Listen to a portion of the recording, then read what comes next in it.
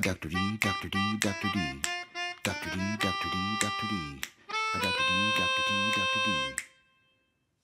Explain stuff. Hey everyone, Dr. D here, and in this video we are going to be doing a review for Exam 1 for Biology 1408. This exam covers lecture handouts from Chapter 1, 2, and 3. So let's go ahead and get started with Chapter 1, Biology, the Study of Life. Now, the things I really need you to know are these concepts of the scientific method. And what I really want you to know, remember, science begins with observations. Science begins with an observation. And then do you recall the steps of the scientific method? Observation, background research, formulate a question, hypothesis, prediction, experimentation, conclusions, and communicating results. So this is important to understand. I really want you to understand the concept of a hypothesis. Please know about what makes a good hypothesis. Remember, a hypothesis does not have a question mark at the end. Remember that a good hypothesis is both testable and falsifiable. Remember that?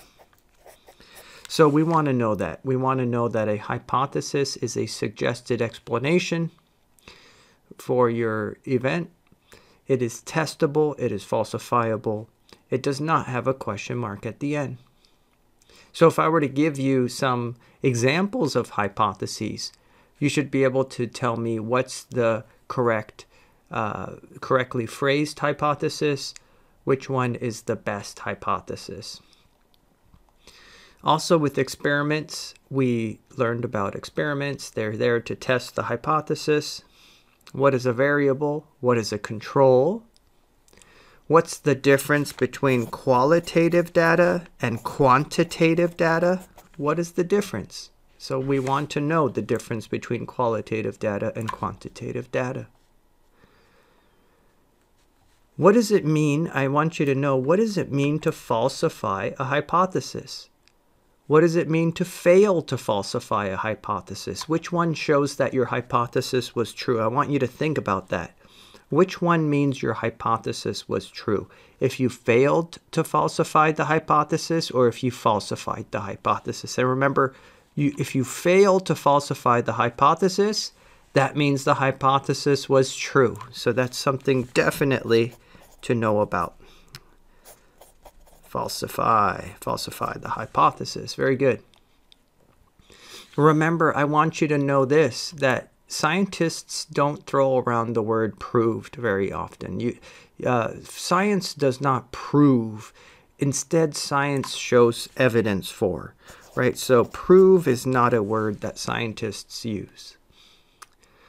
What else? One more thing I want you to know, that theory, I want you to know this, that a theory is not just some guess or hunch. To a scientist, a theory is a tested and confirmed explanation. Okay, so it's not just a guess. Okay, those things are very important to know about science. Next, let's touch on what is life all about. So next we're going to touch on that, but first let's take a quick little break.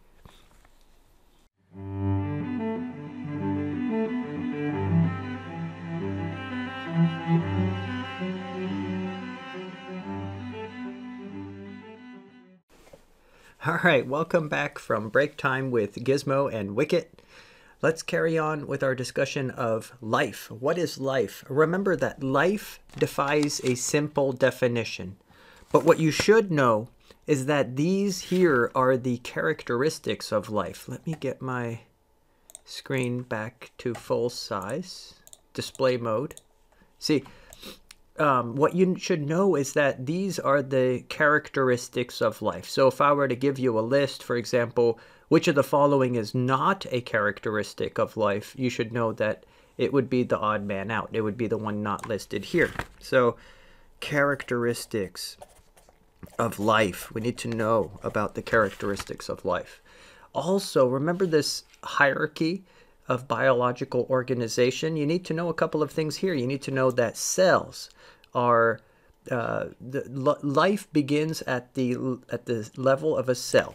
So the cell is the basic unit of life. We need to know that the cell is the basic unit of life. What does that mean? It means if you're simpler than a cell, you're not typically considered life.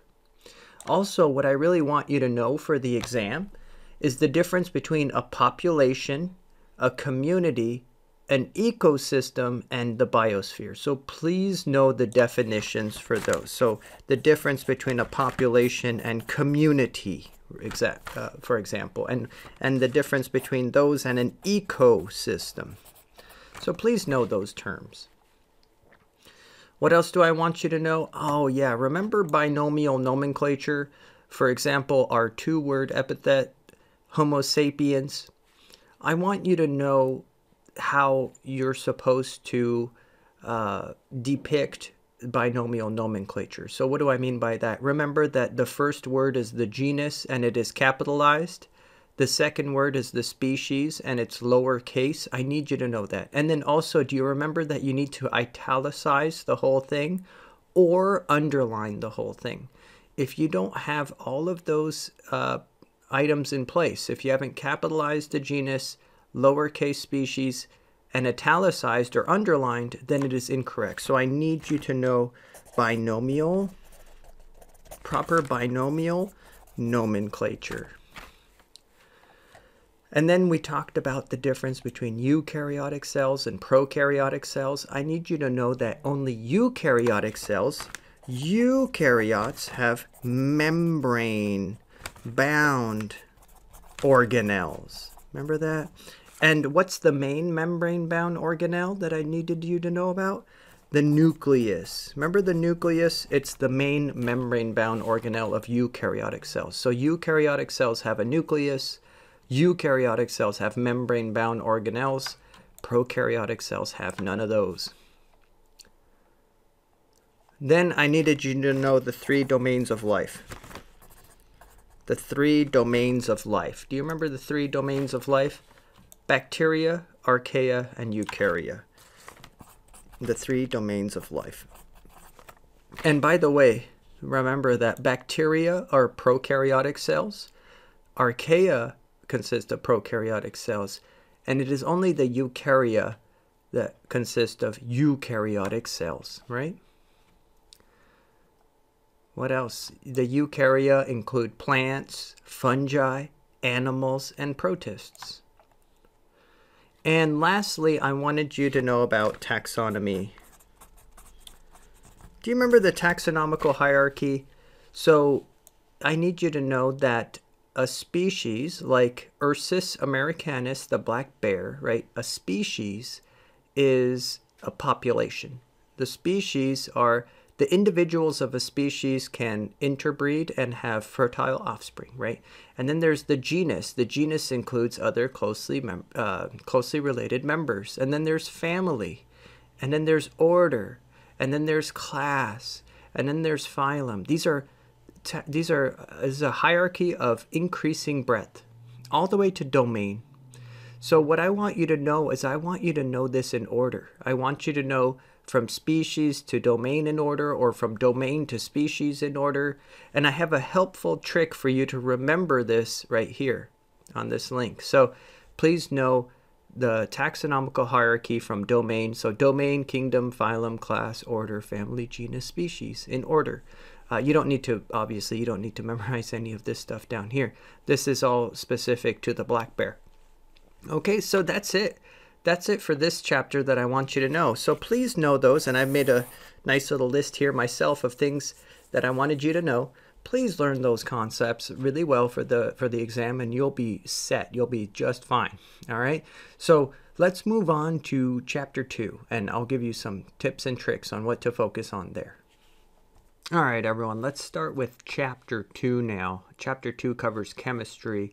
Please know these terms in bold, but let's see what we really want to focus in on.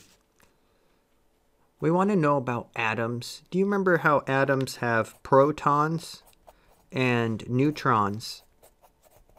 at the atomic nucleus in the center, but the electrons exist in orbitals. The electrons are outside in orbitals. Let's see here.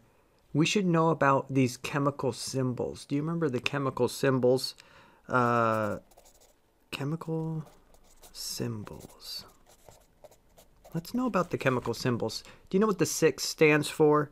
For example, carbon 6. The 6 is called the atomic number. And that was the number of protons. So we should know that the 6 here stands for the atomic number.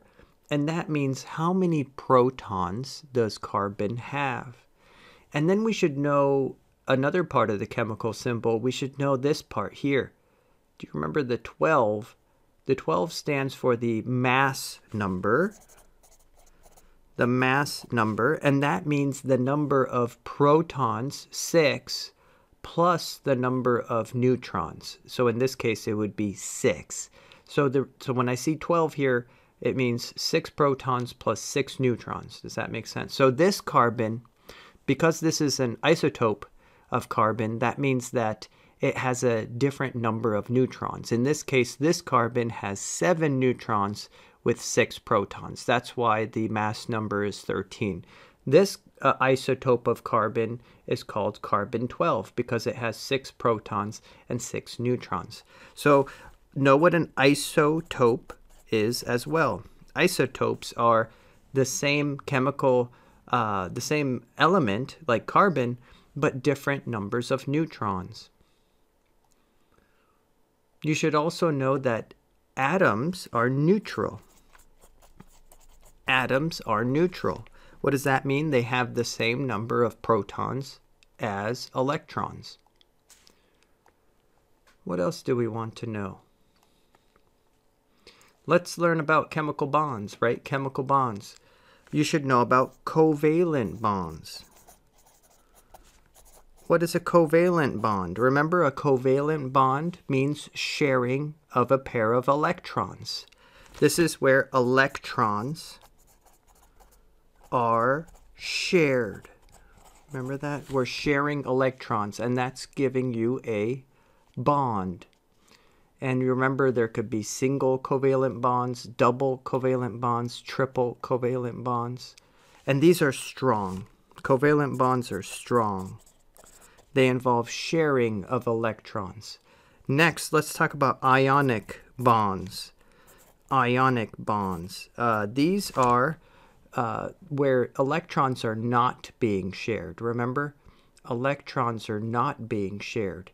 In this case, what you have is sodium, for example, loses an electron, and chlorine gains an electron. So ionic bonds are between oppositely charged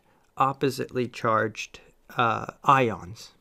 Okay, so what you should know is this.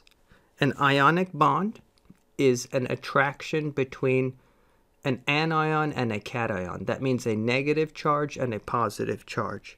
So you have a negative and a positive ion stuck together. That's an ionic bond. So what you need to know is that there's no sharing that of an electron in an ionic bond. It is the attraction between oppositely charged ions. And do you remember what ions are? These are charged versions of elements. So negative charged element or a positively charged element. Electronegativity. Do you remember how electronegativity increases as you look left and as you go up on the periodic table? So the periodic table of elements, these elements are the most electronegative. And do you remember that when there is sharing between a less electronegative atom like hydrogen and a more electronegative atom like oxygen, then this could result in what's known as a polar covalent bond. This means that there is uneven sharing of electrons. The electrons move towards the more electronegative atom. So in this case, oxygen would be more electronegative than hydrogen. Oxygen would have the partial negative charge. Hydrogen would have the more partial positive charge. So you see here, oxygen is more electronegative than hydrogen. Look here, oxygen is to the right of hydrogen. Oxygen is more electronegative than hydrogen. So it pulls the electrons closer to it.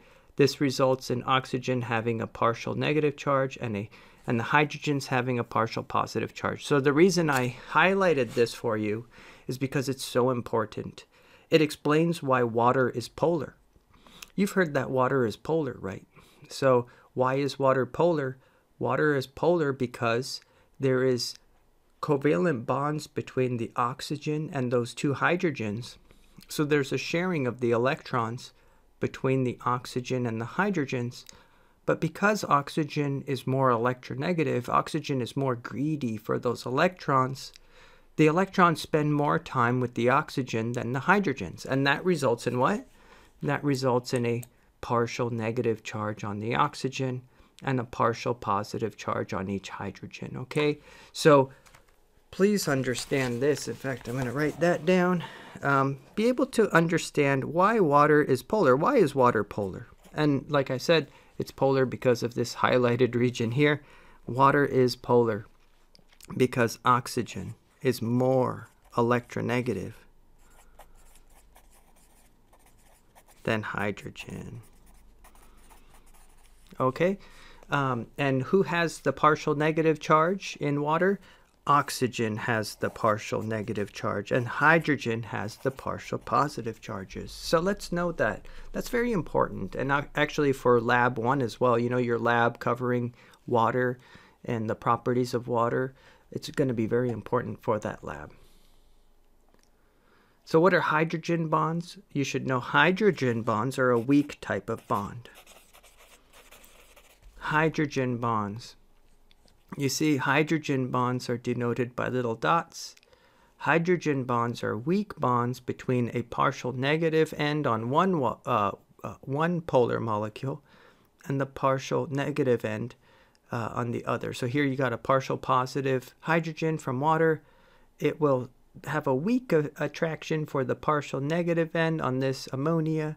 And there's this weak attraction between the water and the ammonia because of these partial charges, and that's called a hydrogen bond. So what do I need you to know? Hydrogen bonds are weak. We need to know that they're weak.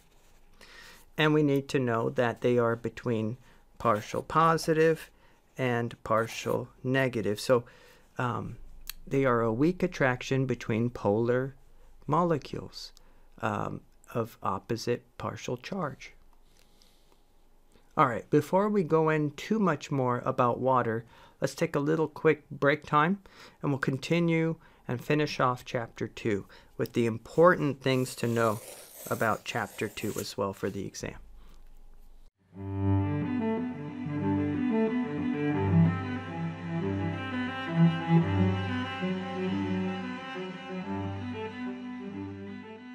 All right, let's continue on with our discussion of water. What you need to know about water is that individual water molecules can stick to one another. This is called cohesion. Remember this term? Where is it at? Cohesion. Water molecules stick to one another with cohesion. And what's the force that holds them together with cohesion? Those are hydrogen bonds. Hydrogen bonds hold water molecules together. This phenomenon is known as cohesion. So please know cohesion is water molecules sticking to one another with hydrogen bonds. Also, this is really important. Do you remember that water is less dense? Water is less dense when frozen than it is when it's liquid. So this is why ice floats, right? Ice floats because water is less dense when it freezes into ice. Water is a good solvent. Water is a good solvent. Remember, water can dissolve polar molecules and water can dissolve ions. Water dissolves things. What can water not dissolve? See at the bottom? Water cannot dissolve nonpolar or uncharged solutes. So water cannot dissolve uncharged or nonpolar solutes. Do you remember adhesion? We should know the term adhesion. It's a little different than cohesion, right? Remember, adhesion is water sticking to other polar molecules. Cohesion was water sticking to itself. So know the difference between adhesion, water sticking to other polar molecules, and cohesion, water sticking to itself. All right. With regard to pH, you don't have to worry about pH so much for 1408. Now we talked about carbon a little bit. What do we need to know about carbon? What do I want you to know about carbon? I want you to know just the concept of isomers. I want you to know what an isomer is. Do you remember isomers? Isomers are molecules that have the same chemical formula, so they're made up of the same components, but they have a different structure. So you see, for example, butane here. You see butane here? This is C4H10. And do you see isobutane here? This is also C4H10, but you see how they're different? That's what an isomer is. Same molecule, same molecular composition, different arrangement, right? So please know what an isomer is. What else do we need to know? Do you remember the functional groups? Here's what I need you to know about the functional groups, okay? For 1408, this is what we need to know. Hydroxyl groups, this is a hydroxyl group. We need to know that a hydroxyl group makes a molecule an alcohol. OH makes a molecule an alcohol. Any molecule with an OH is an alcohol. What do we need to know about a carbonyl group? We need to know that when you have a double bond O, this is a carbonyl group. Double bond O is a carbonyl group. Do you remember this functional group? This is a carboxyl group, carboxyl. What do I want you to know about the carboxyl group? So when you hear carboxyl group, remember that carboxyl groups make a molecule an acid. I need you to know that carboxyl functional groups, if a molecule has a carboxyl functional group like this, that makes the whole molecule an acid. What about an amino functional group? What happens if a molecule, like glycine, what happens if a molecule has an amino functional group? I need you to know that an amino group makes a molecule a base. It's a basic functional group. A sulfhydryl groups are special because they can cross-link. They can form disulfide bonds. So know that sulfhydryl functional groups can form disulfide bonds. Phosphate groups have a negative charge. Phosphate groups have a negative charge. That's what we need to remember about phosphate groups. Please remember that phosphate groups have a negative charge. Methyl groups have no charge. That's what we need to remember about the methyl group. So you see this CH3, this methyl group? Methyl groups have no charge, so they're non-polar. Please remember those things. And that is really it for chapter 2. I made notes here of all the things I wanted you to remember. So please touch on those things. Please learn those concepts that I just mentioned in as much detail as you can for the exam. Let's move on to the final chapter for the first exam, chapter 3, and we'll do that right next. All right, let's get started with chapter 3 here. What I need you to know in chapter 3 is the difference between biomolecules and macromolecules. Do you recall that the biomolecules we talked about were the carbohydrates, lipids, proteins, and nucleic acids. However, only 3 out of these 4 are macromolecules. Lipids are not considered macromolecules. So the macromolecules are what? The macromolecules are carbohydrates, proteins, and nucleic acids. Why? Because macromolecules are composed of monomers that link together to form polymers. Lipids do not link together. So lipids, what it says at the bottom, lipids are not macromolecules. So definitely know which of the biomolecules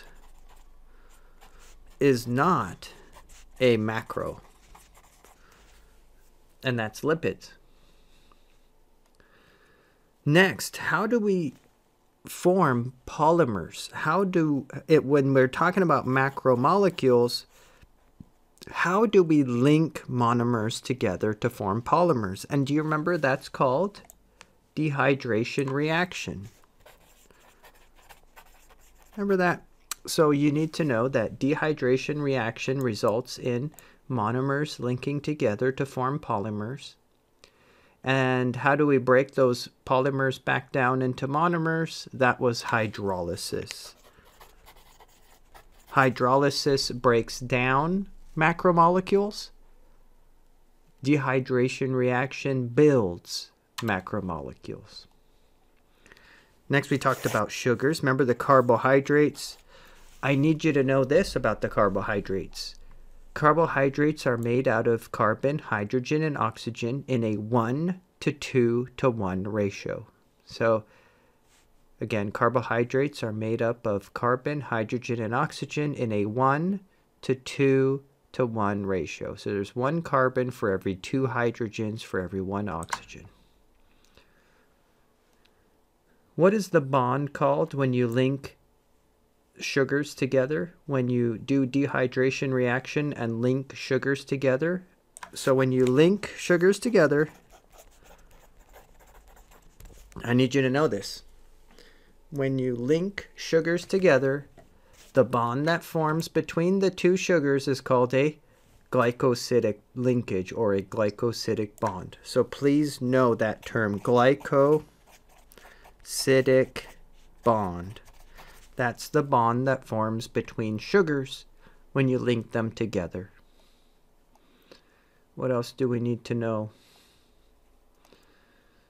I'm trying to figure out what else I would like you to know about sugars.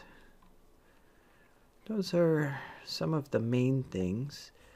So what I want you to know also is that starch is a polysaccharide made of glucose. I need you to know that cellulose is a polysaccharide made of glucose as well. However, starch is made for storage of energy, whereas cellulose is made for structural reasons, for structure of the cell. Let's skip over to lipids. That's about all I want you to know about carbs. Let's go to lipids. What do I need you to know about lipids? Lipids tend to be non-polar. I want you to know that lipids tend to be non-polar because they're made up of all kinds of carbons and hydrogens. I want you to know about fat. This is a fat molecule. I want you to know this. I want you to know that a fat is comprised of a glycerol head, glycerol, plus 3 of these tails. Remember, these are called fatty acid tails. So that's what I want you to know. There are 3 fatty acid tails and a glycerol head. So this is a fat. You see, this molecule is a fat. There's the glycerol head, and here are the 3 fatty acid tails. So please know that a fat is comprised of a glycerol and 3 fatty acid tails. And the difference between a saturated fat and a non-saturated fat is the presence of double bonds in the fatty acid tails. So did you see that? Double bonds in the fatty acid tails makes a unsaturated fat. So do you remember this? There's a difference between saturated fats and unsaturated fats. Saturated fats have no double bonds in the fatty acid tails. Unsaturated fats have the presence of double bonds in the fatty acid tails. What else do I want you to know about the difference between saturated fats and unsaturated fats? Saturated fats tend to be solid at room temperature. Solid at room temperature, like butter. Unsaturated fats are liquid at room temperature, such as vegetable oil or olive oil. Okay? So difference, I want you to know the difference between saturated and unsaturated fats. Another one is saturated fats tend to come from animals, animal products. Unsaturated fats tend to come from plants. Okay, animal versus plant. Okay, great. Those are the things to know. Phospholipids, what do I want you to know about phospholipids? They are very similar to fats in that they have a glycerol, 2 fatty acid tails, and a phosphate group. Let's know the structure of phospholipid. Phosphate group, glycerol, and 2 fatty acid tails. So I want you to know that a phospholipid has a glycerol, 2 fatty acid tails, and a phosphate group. That's about what I want you to know about phospholipids. And what about steroids? We should know that steroids have 4 rings. You see, when you see a molecule that has 4 fused rings like this, it's a steroid. Steroids are a type of lipid, and they have 4 fused rings. That's what I want you to know about steroids. They're a type of lipid, and they have 4 fused rings. So before we jump into proteins, let's take a little break again.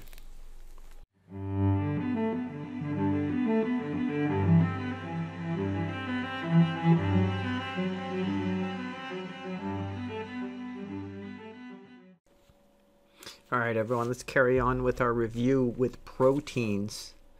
What do I need you to know about proteins? Proteins are made up of amino acids. I need you to know that. Proteins are made of amino acids, and I need you to know that an amino acid includes a amino group, a carboxyl group, an alpha carbon, and a side chain. So those are the 4 parts of an amino acid. Amino acid structure. We should know that. Those 4 parts. All right.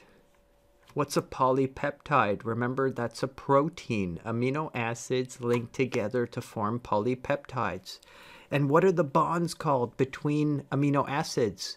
Remember when we do dehydration reaction and we link amino acids together? I want you to know what kind of bond is formed. That's called a peptide bond. We need to know. We need to know peptide bonds. So when you link amino acids together, the bond that forms is called a peptide bond. I really need you to know that. Very good. I want you to know that proteins need to fold in order to function. Proteins need to fold correctly. I also want you to know that if a protein gets unfolded, you know what that's called? Denaturation. If a protein is denatured, the protein unfolds and it no longer functions. So a protein needs to fold correctly. If a protein unfolds, that's called what? It's called denatured or denaturation. And that's not good. Once a protein denatures, once a protein unfolds, it loses its function. And what can cause a protein to unfold or denature? That's right, things like pH, temperature, ionic concentration of solution. So environmental conditions.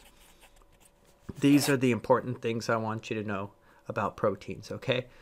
Next, this is the final concept, nucleic acids, DNA and RNA. What do I need you to know? Here, I need you to know this. I need you to know the three components of nucleotides. A nucleotide is made up of a phosphate group, right? A phosphate group, a nitrogenous base, right? And a pentose sugar, a 5-carbon sugar. That's what pentose sugar means. Pentose sugar. Okay, great. So that's a nucleotide. Nucleotides make up DNA. Nucleotides make up RNA. Great. Now, do you remember what's the pentose sugar of DNA? Let me show you. In DNA, the pentose sugar is called deoxyribose. So I want you to know that the sugar in DNA is called deoxyribose. Deoxyribose. The sugar in RNA is called ribose. The pentose sugar of RNA is ribose. The pentose sugar of DNA is deoxyribose. So that's the part that goes here. What about the nitrogenous bases? What do I want you to know about those? Those are those A's, G's, C's, and T's. Adenine, guanine, cytosine, thymine, right? Do you remember the nitrogenous bases? So DNA, you should know that DNA uses which nitrogenous bases? DNA uses adenine, it uses guanine, cytosine, and thymine, right? These are the nitrogenous bases for DNA. And what's the difference between DNA and RNA? Well, in RNA uses uracil, U, instead of thymine, T. I want you to know that. RNA uses uracils instead of thymines. Okay? So DNA uses A's, G's, C's, and T's. Whereas RNA uses A's, G's, C's, and U's. I need you to know that. And then do you see what we have here in the bottom left? Complementary base pairing. A's pair with T's. In DNA, A's pair with T's. You should know that A complements with T in DNA with how many hydrogen bonds? 2 hydrogen bonds. What about in RNA? In RNA, A pairs with U with 2 hydrogen bonds. A pairs with U with 2 hydrogen bonds. And in both DNA and RNA, G's pair with C's with 3 hydrogen bonds. G's pair with C's with 3 hydrogen bonds. Great. Awesome. So you see, when you have 2 strands of DNA, you have double-stranded DNA. A's pair with T's with 2 hydrogen bonds. C's pair with G's with 3 hydrogen bonds. You see that? It's really interesting stuff. Great. Those are the things I really need you to know. I've made a list of those as well, so make sure to include those on the exam. I hope this helped you. Remember, there are videos to watch as well for more details, but please focus on those concepts I just touched on in this video for the exam. Exam 1 will cover chapters 1, 2, and 3. I know you can do it. Study hard, and I wish you good luck on the exam. Thanks. Bye. Dr. D, Dr. D, Dr. D, Dr. D, Dr. D, Dr. D, a Dr. D, Dr. D, Dr. D, Dr. D, Dr. D, Dr. D, a Dr. D, Dr. D, Dr. D, Dr. D, Dr. D, Dr. D, a Dr. D,